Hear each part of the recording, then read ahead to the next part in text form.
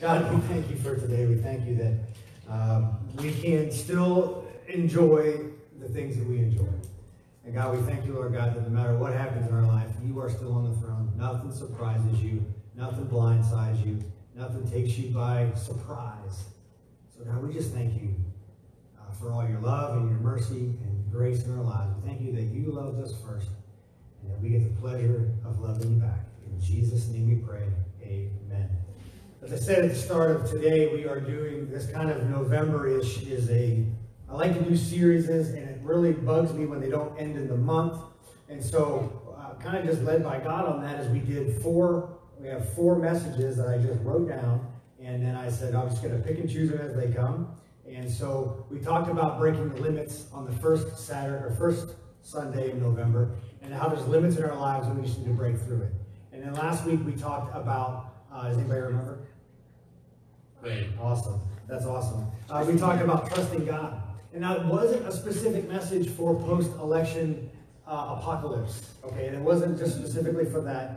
That was basically just saying, hey, in our lives, we should trust God in everything. In everything we do, trust in Him. And we said the statement that no matter who sits in the White House, it doesn't determine what goes on in your house.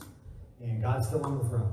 It's not like, everything's going on. I remember years ago, and our younger crowd back there might not, but I remember watching the Today Show every morning after the Al Gore and George Bush election, and all that stuff. And I was like, man, we get to do it again? No. And so, that was just a specific message. It wasn't timed because of that, but it just shows that we should trust in God. And today the message is I believe. Simply that, I believe. And this message, I've had it for a couple years, and we've actually got some shirts that it's church made. It says, I believe and do you. And it was kind of a great icebreaker for someone to come up and go, what do you believe? And if you're like me, you would come up with some weird alien space, flat earth type thing to just start throwing at them. You go, no, I'm just messing with you. I believe in God, do you? And so we have to understand that when we believe something, and we'll get to it here real quick, that a lot of it's on us. A lot of it is on us. You can believe in gravity, or you cannot believe in gravity. But if you've climbed a tree and you've slipped, gravity believes in you. Alright? You're now a believer. Okay? And then I saw her face, and I'm a believer. What was that song? Was that Shrek? Who sang that? Or the Beatles or something? I don't know. Anyway, all I know is now in my head I got Shrek and Donkey singing that song. But it's up to us. And we're going to have fun today talking about that. But in the Bible, in Hebrews chapter 11, verse 1, it says, now faith is being sure of what we hope for and certain of what we do not see. I can't talk about belief without talking about faith. And since we live our lives by faith, not by sight, we have to kind of lay some groundwork. And so when we talk about trusting in God, it really just flows into today. And so last week, remember, dictionary.com defines trust as reliance on the integrity, strength, and ability or security in a person or a thing, or just flat out confidence. I have confidence in certain areas of my life. I have confidence that I can do things and be efficient at it. But there's some things I don't have the greatest confidence in it until I try it. And we talked about that ladder, which I could have brought it out, but it's a rickety old thing. And if you looked at it, you would think there's no way on this earth I'm going to get up on that ladder. And I actually had it against this wall, or up against that wall when we were hanging the screen up there. And you're looking at it going, not in a million years. $100 bill? Nope, not going to get on that ladder. But once I said, you know what? I got no other choice. I got up on it, and it was fine. Now I have confidence in that ladder. Okay? And so I might be the only one, but hey, that's how it works. That's how I got confidence, is I just said, you know what? I'm going to take a couple steps of faith. And so in our lives, when we trust God, it comes into trusting what He says. And as we get into this, we need to make sure that we are relying on the integrity, the strength, and the ability of God. Okay? We need to rely on that. We need to have confidence in God. You may say to yourself, I don't have any confidence in God. Or you may say, yeah, I've got confidence in some things, but not the other. I've got confidence in a lot of things. We have to understand that when God speaks, it's the truth. When God talks, when He says something, when we read it in the Bible and we say it out loud, or when God speaks to our hearts, it is the truth. Okay? And so we have to have faith or confidence in that person and in what they say. But we also have confidence in a thing. You all have got faith in chairs right now, right? You know, I've always thought about the illustration of, you know, having a bunch of chairs that have one with no bolts in it, and having people come up and sit down and fall through and say, you don't have any faith. No, I'm just anyway, Hebrews chapter 11, verse 6, it says, without faith it's impossible to please God. Because anyone who comes to him must believe that he exists and that he rewards to those who earnestly seek him. We have to understand that God exists, and that's how we have faith in God. We can't see him, but we know he exists. Just like that wind, you can't see the wind, but you see the effects of the wind. Our little windmill we got, it spins in different directions. That thing was just going left and right. I'm like, man, we put wings on that and took it off the pedestal. I wonder if that thing would fly. We don't see it, but we see the effects of it. We don't see God, but we see his words in the Bible, and we see his effects in our lives. So, slide up there is in Mark chapter 9. And if you're in your Bibles, if you got your Bibles, hold up to Mark chapter 9. We usually put them up on the screen. Starting out in verse 17, this is Jesus, and he's hanging out with some people. He's in a crowd. And one of the men in a crowd spoke up and said, Teacher, or he's talking to Jesus, I brought my son for you to heal him. He can't speak because he's possessed by an evil spirit that won't let him talk. And whenever the spirit seizes him, it throws him violently to the ground and makes him foam at the mouth, grind his teeth, and become rigid. Okay, obviously this young man has a situation in his life. So they brought the boy, but when the evil spirit saw Jesus, it threw the child into a violent convulsion and fell to the ground, writhing and foaming at the mouth. I don't want us focusing on this going on right here, because this is pretty crazy, and none of us have seen much of this before.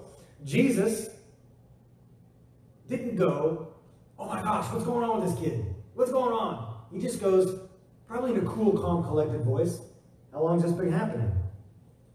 Jesus asked the boy's father. The father replied, since he was very small. The evil spirit often makes him fall into the fire or the water, trying to kill him. That's crazy. The dad goes, have mercy on us. Do something if you can. This is it right here. He asks, the father asks Jesus, do something if you can. So we've read that you know, this boy was demon possessed. He gets, you know, the foaming at the mouth and all this kind of stuff. However, if we transpose that to you at the doctor going, we don't know what to do something if you can. You know, this past week, Miles had his second round of allergy testing, and they probed his back with like 48 or 50 different things. And I got there after work as fast as I could, and I saw his back, and in my head, I'm going, we got to do something about this. Because, I mean, there was literal welts from different things. Now, we're gonna trust God who takes care of everything but the cat allergy, because that's just our excuse. I have a cat. But anyway, so imagine yourself, you know, we're putting in something here. I don't know what to do, and he goes to Jesus, do something if you can, and we'll pick it up here, and Jesus goes, what do you mean if I can? Jesus asked. And then he says this statement, he goes, anything is possible if a person believes. So Jesus says this, he goes, what do you mean if I can? He tells us that anything's possible for them to believe, and the dad goes, I can't believe, I'm out. And he taps out and walks away. No, what did the dad say? I don't know how much time between what Jesus said and what the father replied. I don't know if the father sat there for a couple minutes, scratched his manly beard. He may have put his hands in his pockets and walked around for a second. Or he could have immediately just responded to this. We don't know the time frame. Okay? But Jesus said, anything's possible, person believes. I'm sorry, I do know it, because it says it right here. The father instantly replied, I do believe. I don't know if I would have instantly replied. I probably would have thought about it for a second. He says, I do believe, but help me not to doubt. So this tells me that you can believe, you can have faith in your heart, and you can have doubt in your mind. Because a lot of times, like myself, my brain, I want to know how things work. I want to know how things go. How's this going to happen? What's going to go on? Where's the scheduling? Blah, blah, blah. How's this going to do? My wife, she's like, let's just turn right at this stop sign and just keep driving. And I'm like, I don't know where that takes me. So we're going to drive by faith and put Google Maps away, and we're just going to have fun. I told you the story about that last week, that I don't like driving without a map. And so that's a step of faith. But if you don't know that story, listen to last week's message. The main point today that I want you guys to walk out of here understanding is this. You can believe if you chose to. You can believe if you chose to. And so we'll talk about that in a second. But this man who brought his son was not born again. He did not go to church. Matter of fact, this could be the first time he met Jesus. He may not have read his Bible. He didn't quote a scripture. He just chose to believe those words from Jesus at that time. Anything's possible for those who believe. I believe it. And so he said that, he goes, there wasn't a priest that he went to, he just went to Jesus. He had no word and probably no Christian background, and so we would think that he doesn't have faith to believe anything, but he chose to believe. He chose the words of Jesus, and he chose to put his faith in what God said.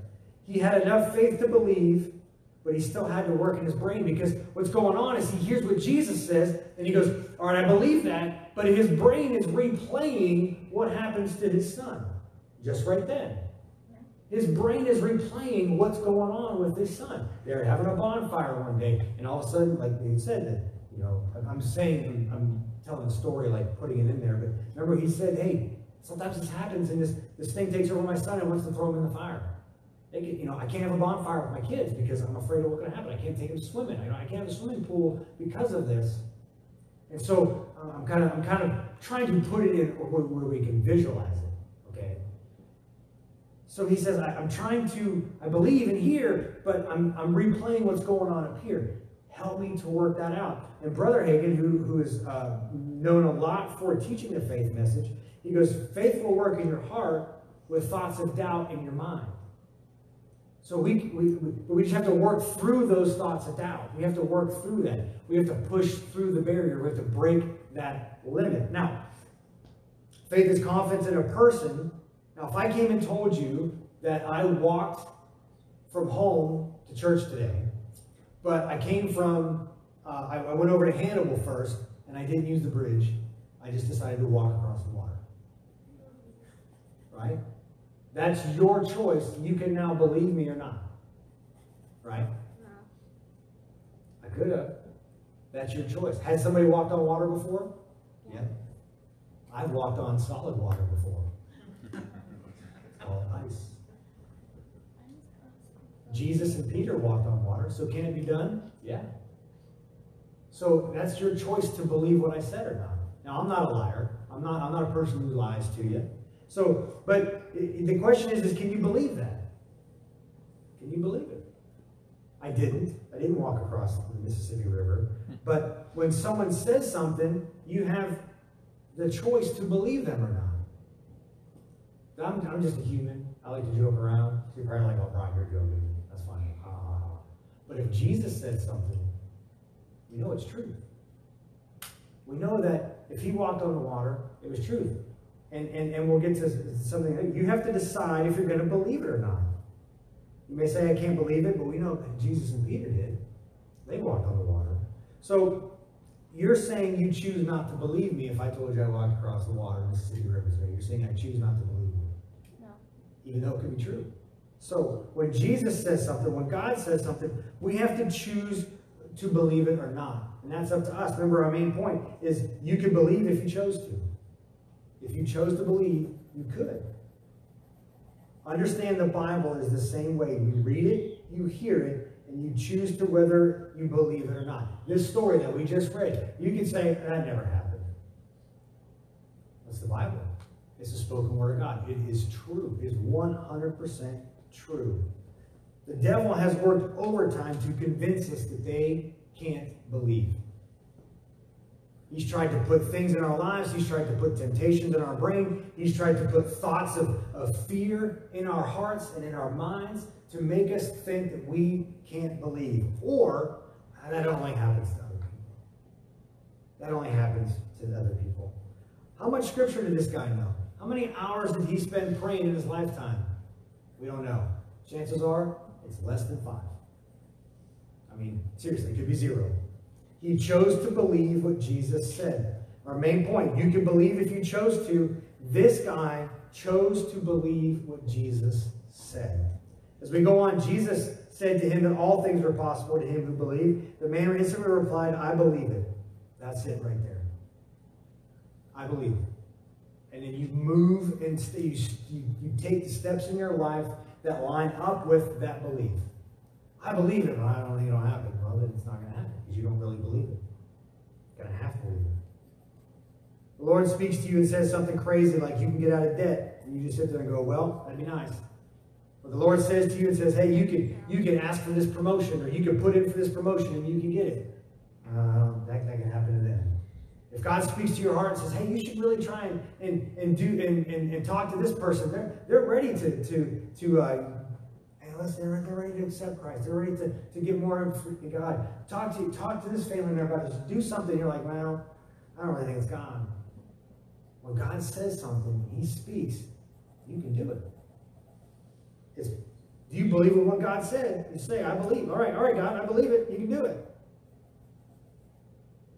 This is in my notes where I say I didn't walk across the Mississippi River, so I got ahead of myself. So everything God said He would do in the Bible, we either say, I believe it, or not to. We choose to believe, or we choose not to believe. I don't know about that. Seems kind of crazy. There's all these people doing something, and God healed that guy. I don't know. Or God provided for them, or they took a step in faith. I don't know. We can take what God says as truth. If the Bible is there's a promise of God in there, and you're dealing with something that contradicts that, like if the Bible says that you can be blessed to be a blessing, or you can be at the head, not the tail. I mean, who wants to be the tail, right? Unless you're barbecuing like a part of a pig or something, then you don't want the tail. But the head's always prettier than the tail. The head's always better than the tail. You know, that's what the Bible says. You'll be the head and not the tail. I don't want to be that, but if I'm never moving forward, I always feel like I'm lagging behind, or nothing's ever working right, or sometimes my life stinks. But then that was a good one.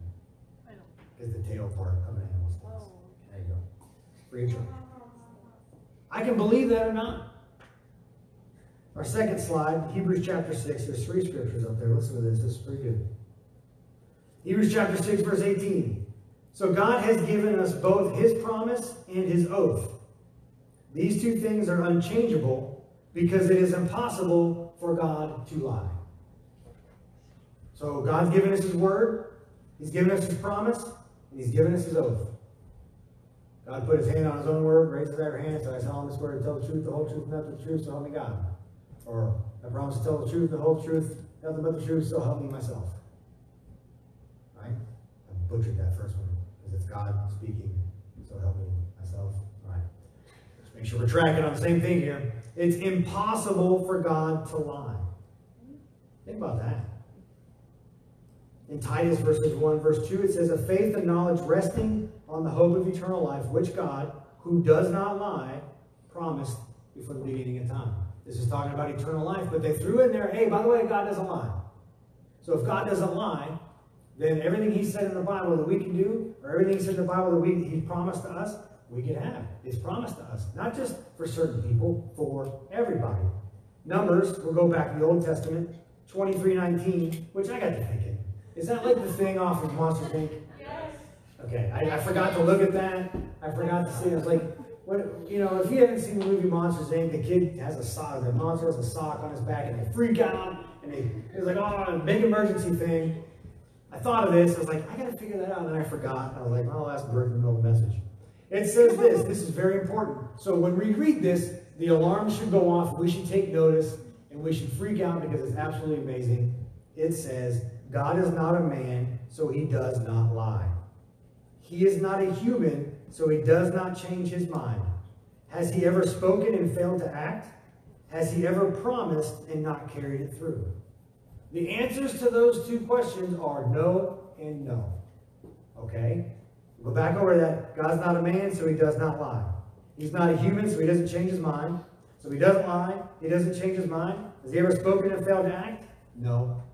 Has he ever promised and not carried it through? No. If God says he's faithful, guess what? He's faithful. If God says that he'll provide, then guess what? He will. If God says you can have peace that passes all understanding in 2020, and we just got through Friday the 13th in 2020. I was expecting like the world to implode. Like it was like crazy.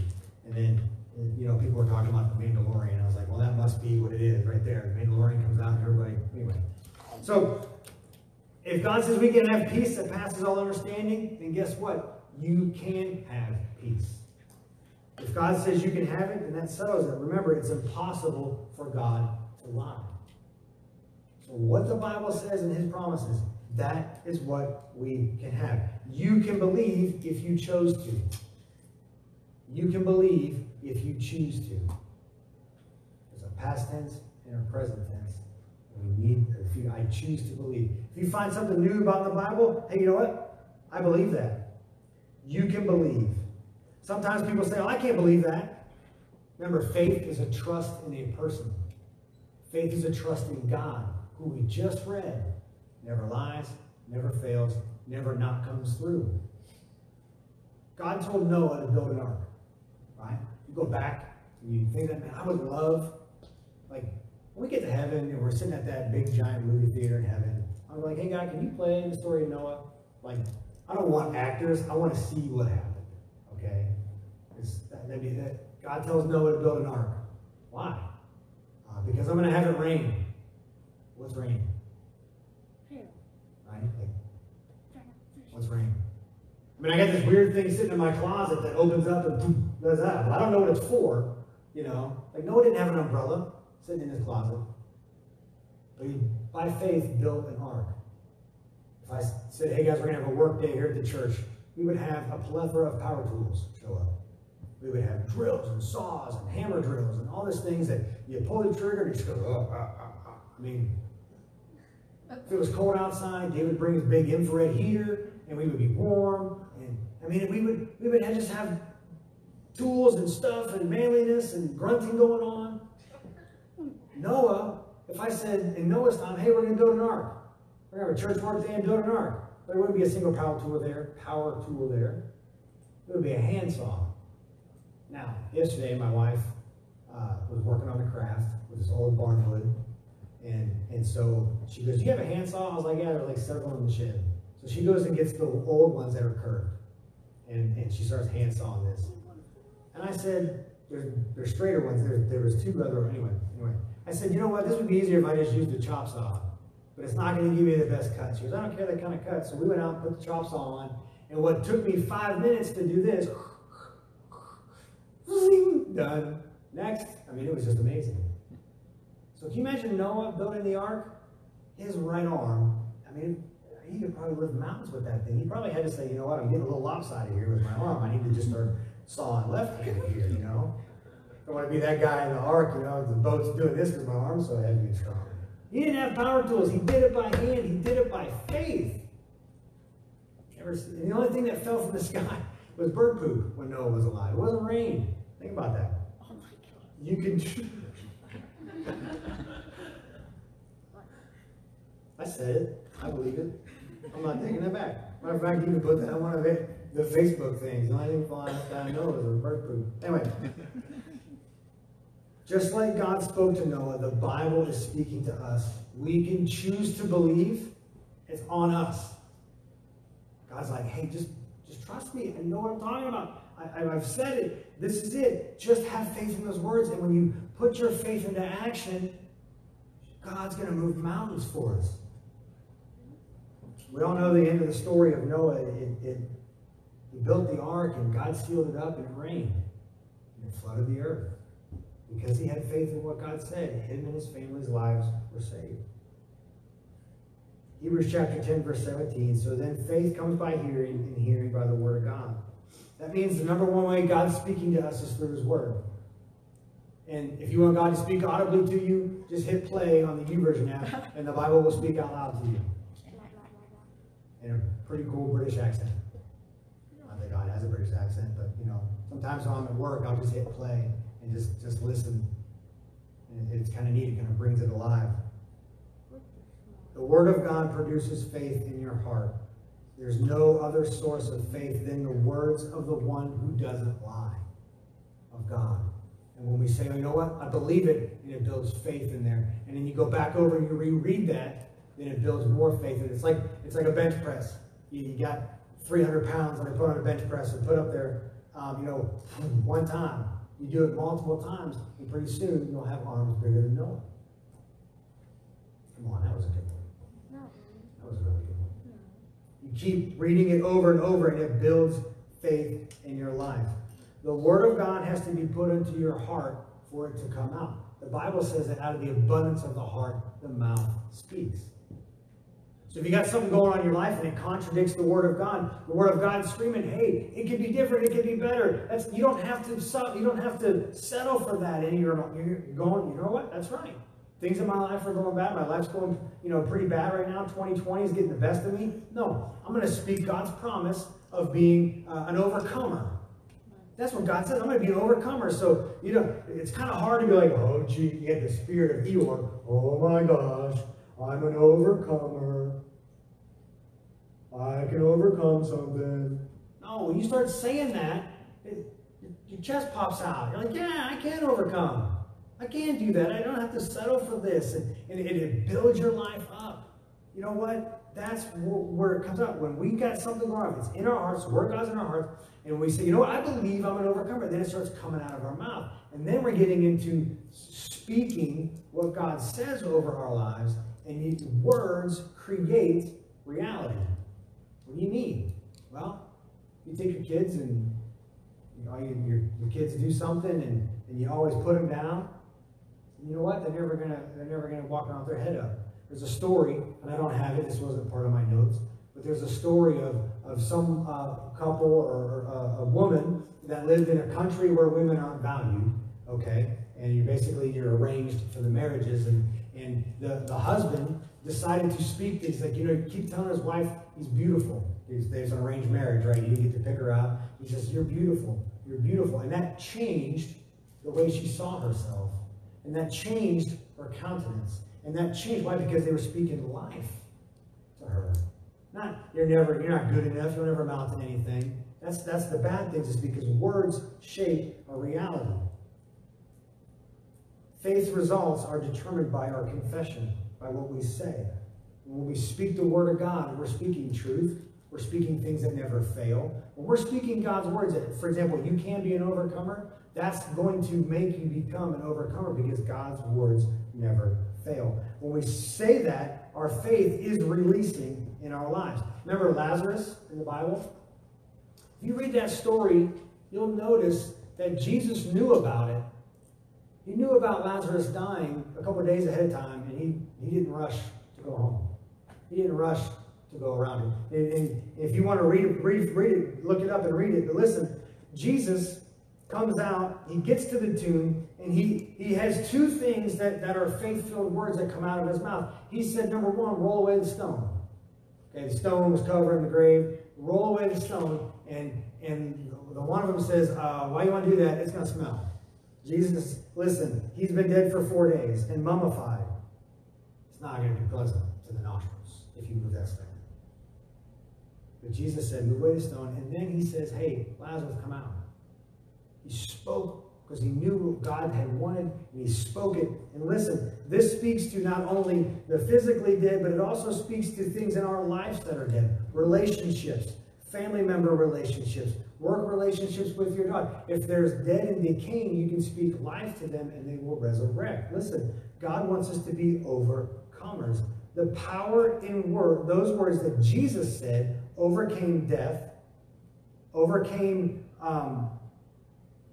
mummified. They put life and healing to them, and he walked out of there. Those words, the words of God that we can speak, that come out of us, can speak life to anything that's dead. Relationships, anything in our lives. The power of faith can be released. It must be released and applied by acting on God's word. In James chapter 1, it says this. says, be a doer of the word. That means do what the word says. It means I choose to believe what God says, and now I'm going to act on that. I choose to believe what God says, and now I'm going to act on it. It also says faith without works is dead. Faith just standing there. I'm not really doing anything, am I? I'm not moving. I'm not acting upon it. We got to act on what God says. In Proverbs chapter 4, it's up on the screen there. It says, pay attention, my child, to what I say. Listen carefully. Don't lose sight of my words.